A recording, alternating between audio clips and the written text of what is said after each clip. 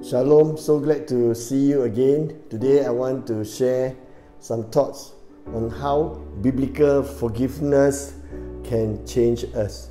Psalms 32, 1-2 says, "How blessed is he whose transgression is forgiven, whose sin is covered.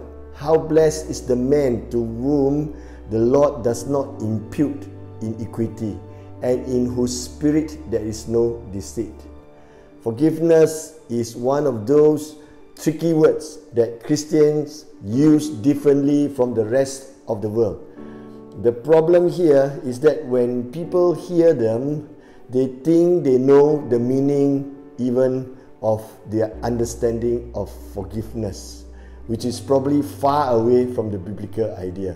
The word seems simple enough, but most people in our society do not think of forgiveness in biblical terms, especially in the context of God forgives me. Most people tend to combine forgiving with excusing or ignoring someone, which is not a good combination. Psalms 32 gives us a litmus test for true forgiveness, which shows us how distinct and different it is from all competing ideas. According to the psalmist, those who find forgiveness are changed by it.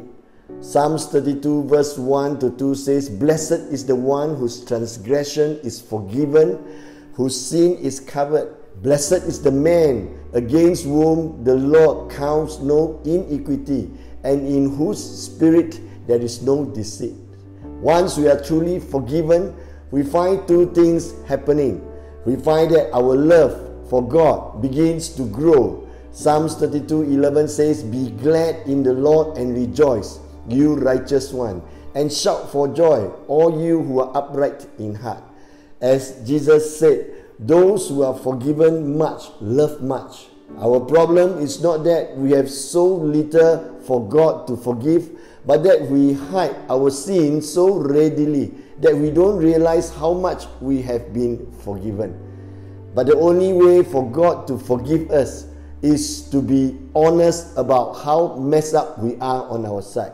God's forgiveness begins where blame shifting ends. Only when we own our sin as ours, not justifying it or covering up, can God begin to deal with it.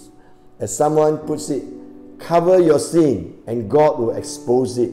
Expose your sin and God will cover it. No wonder the psalmist expresses his love for God.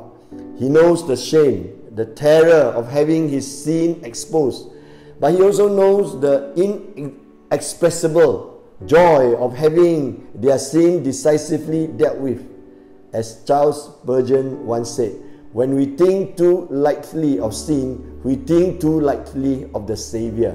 He who has stood before his God, convicted and condemned with the rope around his neck, is the man to weep for joy when he is pardoned, to hate the evil which has been forgiven him, and to live to the honor of the Redeemer by whose blood he has been cleansed." The psalmist says that God's steadfast love surrounds him. This is the source of all true love for God. Assurance of the love of God for you produces love for God in you. And once we are truly forgiven, we find our love for God beginning to grow. The second thing that happens when we find forgiveness is that our compassion for others will grow as well. Psalms 32:6 instead, "For this reason, all who obey you should pray to you while they still can. When troubles rise like a flood, they will not reach them." The first 7 verses describe the psalmist's experience of forgiveness, but at verse 6, the psalmist turns the corner and begins addressing others. He wants to help people struggling with sin, just as he has been helped. People who have experienced mercy speak to others with a tenderness and a gentleness that flows from their experience of forgiveness. Is that you? Do others feel safe in their weaknesses around you? If you are aware of God's grace in your life, they, your friends, will as well. You won't rush to judgment because you remember the judgment that rightly set over your own head. The sign that you have experienced the mercy of God is your mercy towards others. How vulnerable are you with other believers about your sin?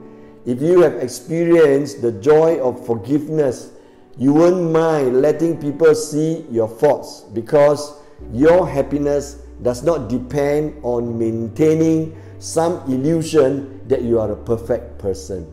Do you receive criticism well? If you had the experience of being deeply forgiven, you won't mind when others point out your sin. You are very aware of those sins yourself, and you are not trying to cover them up behind a mask of your own goodness. God's mercy, not your stockpile of goodness, is your hiding place. You may even boast about your faults, because that way people can see that there is a hiding place for their souls as well. What makes forgiveness so life-changing isn't simply that it makes us guilt-free. It's that forgiveness reconciles us back to God. The world's best imitation of forgiveness can only say, "You may go." But God's forgiveness says, "Please come near." The gospel is a message of reconciliation, releasing us from our sin so that we can come close to God, the source of all joy. Once again, thank you for watching this video. The Lord Jesus bless your week.